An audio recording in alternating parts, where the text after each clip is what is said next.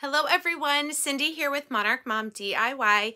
Thank you so much for joining me today on my channel where I love to create beautiful home decor on a budget and how to teach you to do the same. Today's video is a little bit different as it is one of my paper crafting tutorials.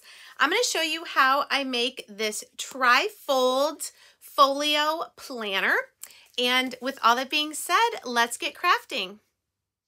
So this video was requested by a lot of you who saw me do this on a live on Facebook. We're going to use all these supplies here, and I will include a list of the supplies and links in the description of the video. So let's do a flip through of this 6" by 9" Trifold Planner Folio. Here in the inside left, you've got 2 stacked pockets. In the middle, I have a pocket here that you can slide in a calendar, and on the right, a pocket that you can slide in a junior legal notepad. So you can make these in really any size you want. This is just a size that fits those junior pads. So the first thing that you're going to need to build this folio is 3 pieces of medium weight chipboard that measure 6" by 9".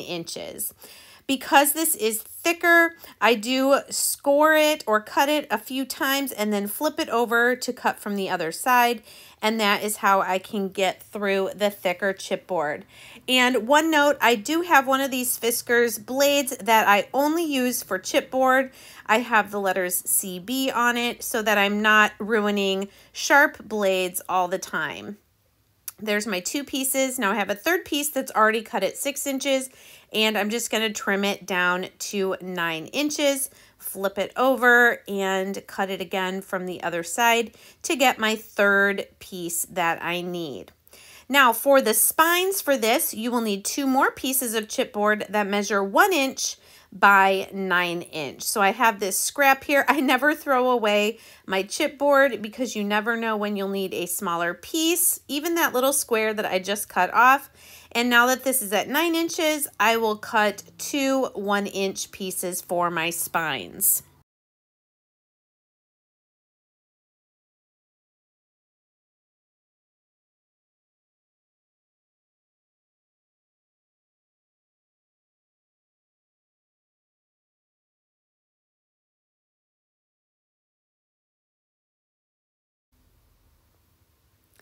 And here are the pieces then that I need, my 3 pieces that are 6 by 9 and my 2 pieces that are 1 by 9.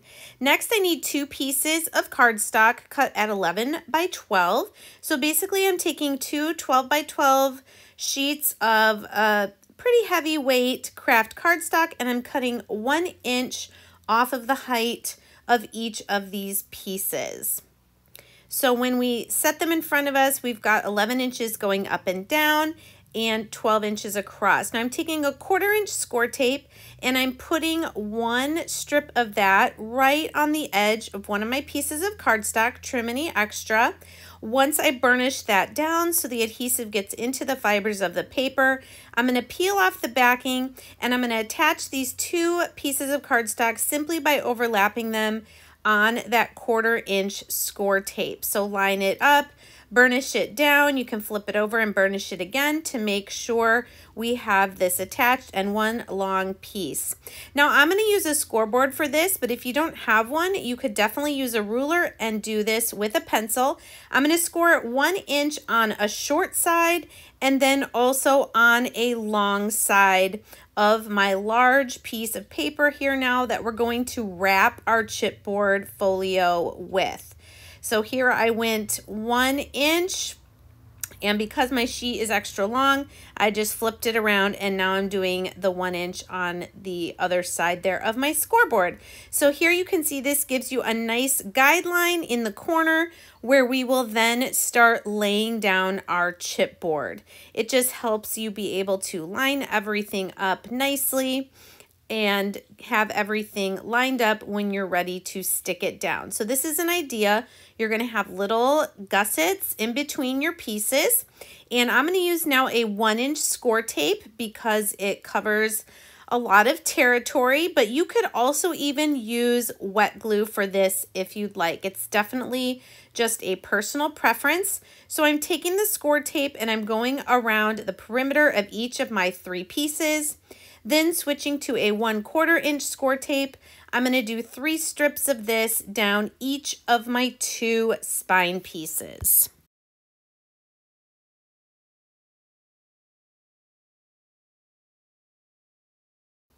Now that we have the score tape in place, we'll take our bone folder and we're just burnishing all of that score tape, again, to get the adhesive into the fibers of the chipboard so that our book will be really secure. Now, coming to one of the large pieces, I'm then taking my adhesive tape runner and I'm filling in that space in the middle. This is to eliminate getting any air bubbles between our chipboard and the cardstock. So now using those 2 lines, the horizontal and vertical in that corner as a reference, I'm going to start by laying down one of my 6 by 9 inch pieces. Then taking the backing off of one of my spines, I'm using this little shim that I made. Basically, it's 2 thicknesses of the chipboard that I glued together. Then coming in with the runner again, now I'm doing my middle 6 inch by 9 inch piece, filling in with the runner and taking the backing off of the score tape. You can see I've got that shim in there again to help me get uniform spacing between all of my pieces. Now our second spine piece will go in, and then we'll come back with our third and final 6 inch by 9 inch piece.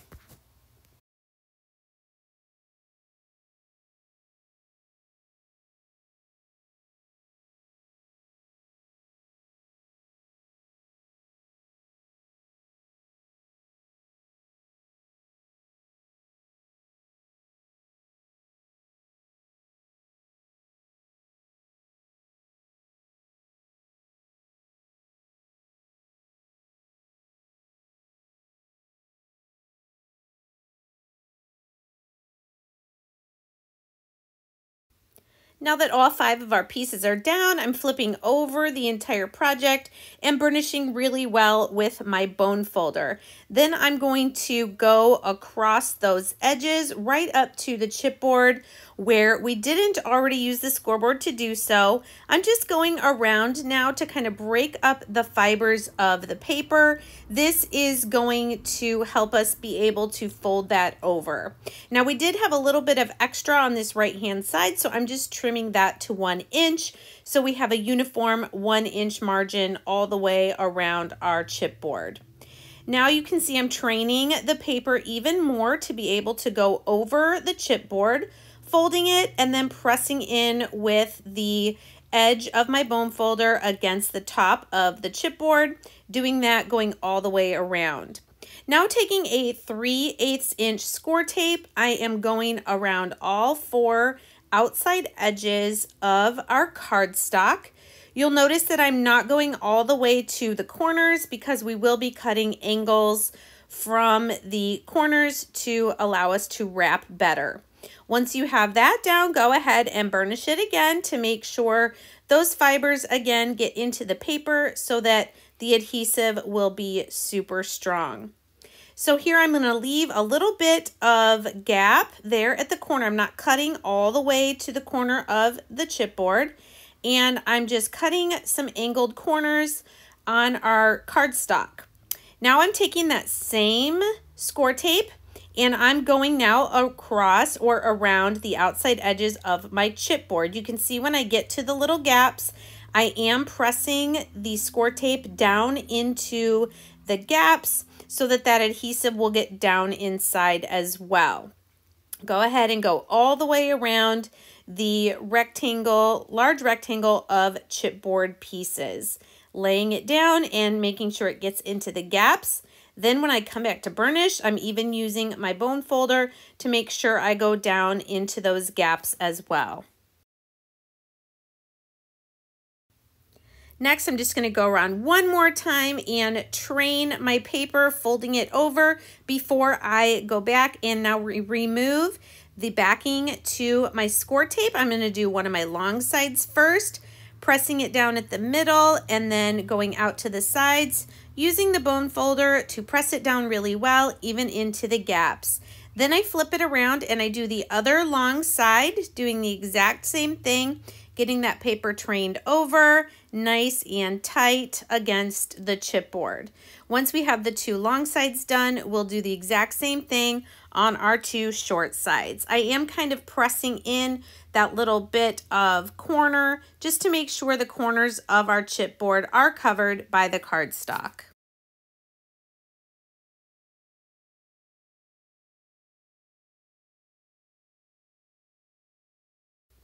Now that we have our chipboard completely wrapped on the outside, I'm taking my bone folder. Just don't take a sharp side of your bone folder, and I'm just pressing in those creases on the spine and training our book to fold like so. Now I'm going to take 2 pieces of 8.5 by 11 Kraft cardstock, and I'm going to cut 1 inch off of the width of that. The 8.5 side will be going top to bottom, and we're going to use these 2 pieces now to cover the inside so that we're not seeing the chipboard. Again, you can use score tape of your preferred size or width. You can use an adhesive tape runner. You could use wet glue if you'd like. I'm just using this because it's quick and simple. So I did that to both pieces of the cardstock. And then I'm also going to reinforce with a couple strips of score tape the 2 spine pieces, just so I make sure that the cardstock is stuck down really well to the spines and we don't get any bubbles. So burnishing with our bone folder, I'm going to remove the backing from the left-hand spine, and I'm going to take one of my pieces here of 8.5 by 10, burnish that score tape. I'm also going to add in between the score tape strips some of my adhesive runner. Now I measured on my cover where the middle point was. I have a couple little pencil marks, and that's where I'm going to line up this first piece of cardstock right in the middle of my project at about 10.25 inches, I believe it was. So once we have all the adhesive exposed, I'm finding those 2 pencil marks, lining it up at the top and the bottom, trying to get an even margin going all the way around. Once I have that first one down, the second one will go just the same. Instead of overlapping the cardstock though, like we did at the beginning, I'm just gonna butt this second piece up right to the edge of the first piece.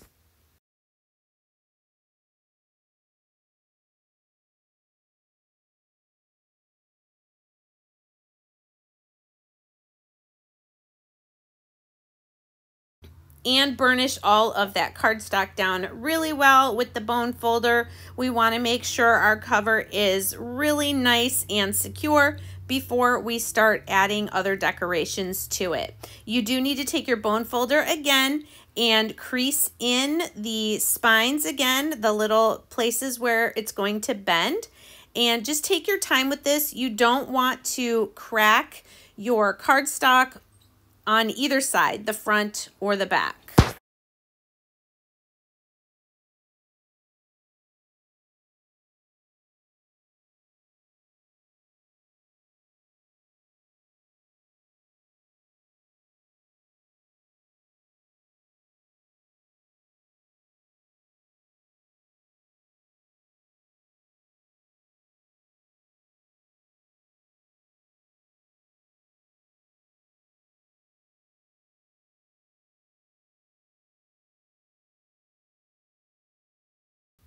So definitely take your time with this step to make sure everything is secure and able to bend. You want all your flaps to be able to open and close. I did come back to the outside and just with my bone folder again, press that down. If you're stopping by my channel for the first time today, welcome. I'm so glad that you found me. I hope you like what you see and you'll consider sticking around by hitting that subscribe button. If you are a returning viewer or subscriber, thank you so much for your continued support of my channel. Now that the base of our folio is made, we're going to get to decorating it with 6 pieces of solid cardstock cut at 5 7/8 inch by 8 3/4 inch. So just slightly smaller than the size of the chipboard at 6 by 9 that we started with. You will need, like I said, 6 pieces of this. Oops, one I didn't quite cut at the right length. Get that fixed up. And then you're going to need 3 pieces of different patterned cardstock at 5 5/8 by 8 1/2. So again, just a little bit smaller than the cardstock we just cut so that we can mat it like this and have that little bit of edge going around. Now I said 3 because there's only 3 panels of the 6 in our folio that are going to be full sheets like this. So I love to use paper collections from Echo Park for these projects because all the papers and journal cards and stickers all coordinate together. So I will be sure to put a link for this one that I'm using in the description as well. Next, we'll need a piece of cardstock at 5 7/8 by about 6 or 6 1/2. This is going to be one of our pockets. And then another one with a different pattern, 5 7/8 by 6 1/2. Again, this will be our other pocket for either our calendar or our junior size legal notepad. Next, these 2 pieces at 5 7/8 by 3 1/2, we're going to cut one. These 2 pieces are going to be the stacked pockets that will be on the inside left of our folio. So we're cutting them the exact width of the cream colored cardstock, and we're just going to cut them at slightly different depths. This one is going to be 5 7/8 by 4 inches.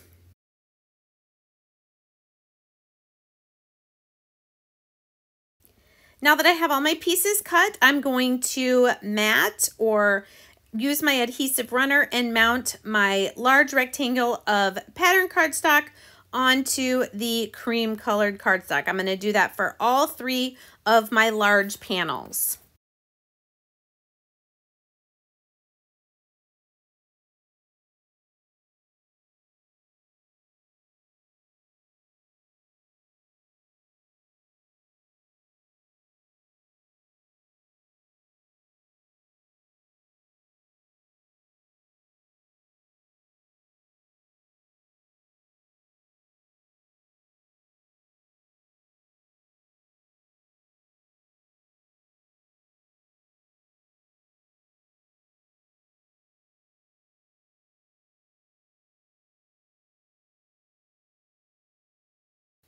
Opening my folio all the way out flat, I'm going to use my adhesive runner again, and this is the design that I chose that I want for the very front cover of my folio. So I'm just going to center that as best I can onto the front panel of the folio, press that down really well. Now this one is going to be the very back cover of our folio, right in the middle when it's all folded up. So we're going to get both of those attached first before we move on to the rest of our assembly.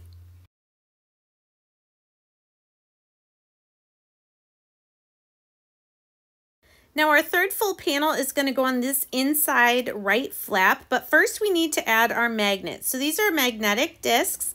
They come in different sizes. I'm using larger ones on this project. You just want to match up a plus and a minus, and you could have just used one, but I decided to use 2 sets, one at the top and one at the bottom. So these do have a little bit of adhesive on them. I want them to be hidden, which is why I'm attaching them before I put the decorative cardstock on. So I'm lining it up on my mat, and I'm kind of placing the magnet about 1 inch up and 1 inch in. So there are 2 magnets stacked on top of each other right now. The minus magnet is on the bottom. That's what we're attaching to this side. And now I'm peeling the sticker off of the positive magnet. And then we're going to close our folio, get it all lined up, and press that adhesive down so that then when we open up our folio, we've got 2 sets of magnets that are perfectly lined up with each other. So now I can take that third piece and apply it with the adhesive runner to cover up the magnets on that right flap. So I'm going to lay it as flat as I can and get that pressed down nice and centered. I am going to use some art glitter glue around the magnets so that I can really press the paper down so that those magnets stay nice and covered and hidden.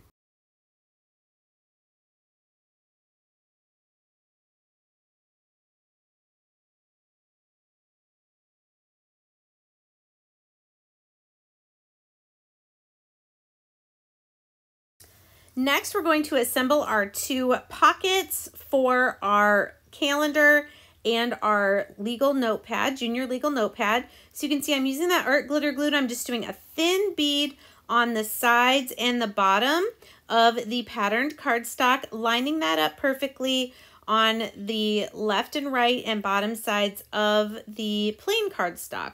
I'm going to do the same thing with my second piece. And then we'll have these pockets, we'll let them sit for a minute to make sure that the glue is completely dry.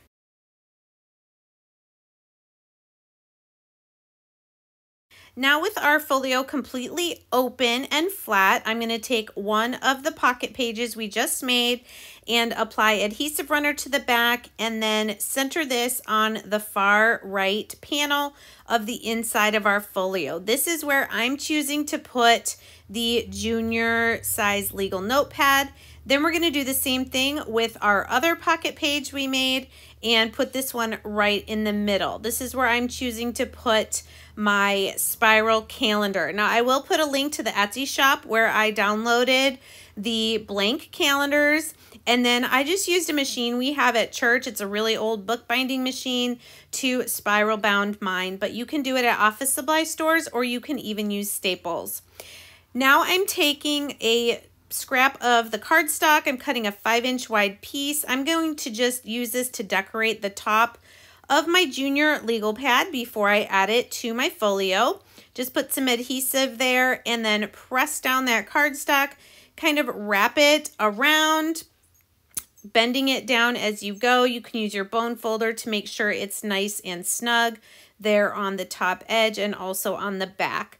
I don't worry about cutting that excess off the back. I just put some adhesive on it and stick it down to the back of the cardboard there, and I feel like it's just extra reinforcement. Once you have that on there, then you can take just the cardboard backing and slide that into your pocket. It is pretty snug, which I actually like because then I don't have to worry about the notepad slipping out. But I do like it because then I can change out the notepad when I'm done with it. Same thing with my calendar. When I bound it, I put a thin piece of chipboard on the back of it so I can slide it in and out of that pocket as well. And our folio is coming along. We just have one more panel that we need to finish up. So our little stacked pocket, I accidentally used one of my pieces for something else, but I have those two pieces that are 5 7/8 inches wide and then about 3.5 or 4 inches tall. So I'm going to stack these on top of each other after I take this little circle punch and cut out a little notch on both of my little pocket pieces. Now I want them to be stacked. So you can see I have that top one kind of tucked behind the bottom one. I want the notch to have the decorative paper. So I'm marking with my pencil where I need to glue this one. Now the top pocket, I'm only going to put glue on the left and right sides because essentially anything that goes into this pocket, we want it to be able to go all the way down to the bottom. You'll see what I mean here in a second. So right now this is glued just on the left and the right. Then the bottom piece, which will go at the bottom there of our pocket page, I'm going to do the left, the bottom, and the right because now we want to seal up the bottom of our pockets. So once I have that thin bead of art glitter glue, we'll put this down at the bottom of our cream cardstock, and now we've built our stacked pockets.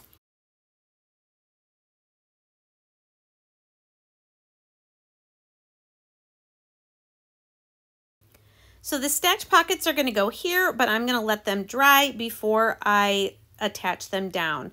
Now I'm taking some of the decorative elements from the paper collection. I'm choosing this large journal card. It's going to go on the front cover of my book.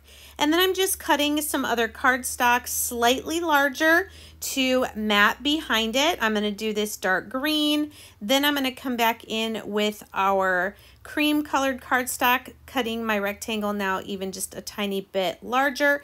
I think the journal card was 4 by 6. So then I did 4 1/4 by 6 1/4, and then the cream was 4 1/2 by 6 1/2. And now I'm just going to mat those all on top of each other to put this decorative card on the front of my folio.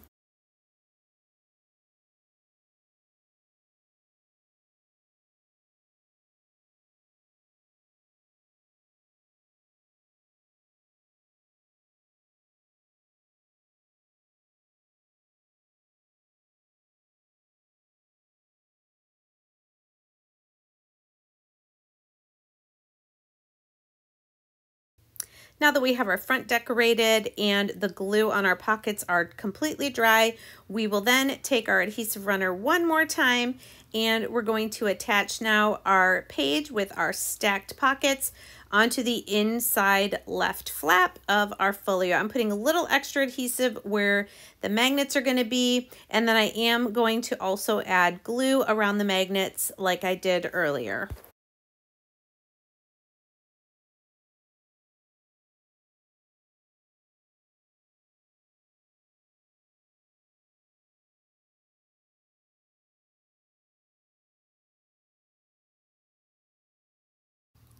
One other addition I decided to add to my folio is this adhesive pen loop. I got these on Amazon. You can stick them anywhere. I'm going to stick it on the front of my calendar pocket, and then I can attach a pen in there and keep it in there. Thanks again so much for joining me today. Please let me know in the comments what you thought about this project, if you want to see more paper crafting tutorials, and we'll see you next time. Take care.